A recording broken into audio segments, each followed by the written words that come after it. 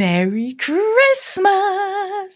Super jazzy for Christmas. Well, actually, Christmas was yesterday. I'm recording this in advance, and right now I'm super excited for Christmas. When it actually comes to Boxing Day, which is when this episode will go out, I'll probably be completely over it and ready to pull all the decorations down. And then you have that really weird time when you've pulled all the decorations down and you think, why have I got so little furniture? Where's everything gone? Very strange. Anyway, I just hope you had the best time yesterday celebrating, hopefully with family and friends. For those of you who don't celebrate Christmas or don't enjoy Christmas, and there's a lot of people out there who don't, then I hope you had a good day, whatever you were doing.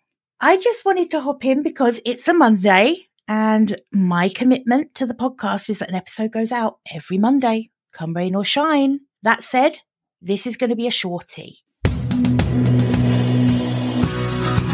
Welcome to the Heads Together podcast. I'm Jill Mokes and I am obsessed with cutting through the noise when it comes to growing your business. Each week via intimate coaching conversations and inspirational stories, I share what it really takes to get the results you want in a way that feels right to you. I am all about attracting higher ticket opportunities, building authentic relationships, and creating the abundant, full-fat version of your dream business. I mean, how many of us have beavered away creating a light version of what we really want? The thing is, I honestly believe when you're outstanding at what you do, there is no limit to what you can achieve. So, are you ready to put our heads together and make it happen? Let's go.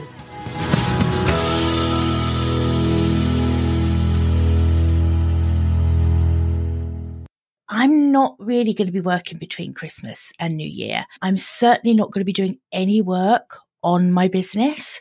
I may coach with some of my clients if they want to between Christmas and New Year, because you know that I'm obsessed with putting clients first. But I certainly won't be working on my business or doing any business development work or anything like that between Christmas and New Year. I will be relaxing and eating leftover food that I would not normally touch with a barge pole. However, I thought I would just maybe give a couple of suggestions for anyone who is going to use this time between Christmas and New Year. A lot of people do. A lot of people find this dead zone between Christmas and New Year to be a really good time for working on their business without distraction. So if you fall into that camp, then good on you. You know, I can imagine this would be a really good uninterrupted time to work, especially if you're not busy doing other stuff or if you don't celebrate Christmas, right? Then you're going to have plenty of relaxed, uninterrupted time. So the first thing is, have you downloaded yet your Fix Your Money Mindset guide? I shared about it in a previous episode recently, and I do think it dovetails really nicely with this time of year where we're given this blank sheet of paper. It feels like anything's possible for next year, right? The clock gets reset in a few days. Just a few days' time, we get to reset the clock and start a whole new year. How about if this is the year that you really master your money mindset and start playing big? Stop limiting yourself to a realistic light version of that full fat business that I love to talk about. So that's one thing that might be a really good thing to sort out between Christmas and New Year. Download the guide, work through it, really take some of this space to really think it through. Another thing that is great to do in that dead time between Christmas and New Year is a little bit of Marie Kondoing of your workspace and your actual business. So having a declutter, having a sort out of your environment and really kind of making it so that it's reflecting that fresh start for 2023. Wouldn't that feel good to start the new year in a really freshened up space. Maybe it's a case of buying some plants and getting some new stationery and just things that are going to make it feel like a fresh space. I always think that's a really nice way to start the year. But also, as well as on that surface level of decluttering, what about as you're planning next year, as you're getting ready to launch a new year in your business? What could you take out? What could you prune away to give yourself a simpler business model for next year? What are you doing that's taking up tons of time, but really isn't moving the needle in terms of business growth? Are you too busy on social media, being everywhere where potentially your clients aren't? My bugbears.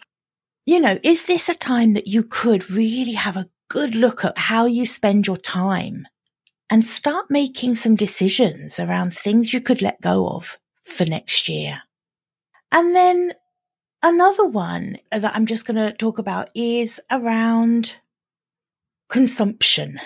So we often talk about how content creation can be difficult. How many of us wrestle with creating a content calendar and, coming up with topics to write about or talk about on video or podcast about. What if you took a bit of time between Christmas and New Year to really refresh what you're consuming? Because it's what you consume that really feeds what you produce. So if you maybe spend some time between Christmas and New Year researching some new voices to listen to. That doesn't mean I don't want you to tune in to me anymore, of course. Don't leave me. But seriously, find some new voices to listen to. Write a list of some new authors you want to read in 2023. Look on YouTube, but look on it really strategically. Find some content creators that you really resonate with and narrow your field of consumption, but do it really intentionally. And I think, just kind of bringing more intentionality to what you consume can be a huge step in the right direction when it comes to being more productive in terms of producing content. So that's the other one that I wanted you to have a think about. So this has been a very quick episode. I really seriously hope you have had a good day yesterday. I hope you're going to enjoy the rest of your time off if you're taking time off. If you're not taking time off, there are a few ways that we've talked about today that perhaps you could try to accomplish something between Christmas and New Year. Anyway, thank you as always for being with me and Merry Christmas. Bye for now.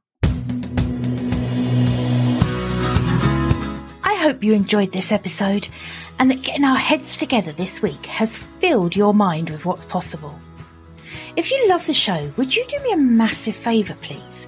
Would you leave a 5-star rating on Apple Podcasts? It would really help me put more heads together, reach more ears and expand more minds. Until next week, bye for now.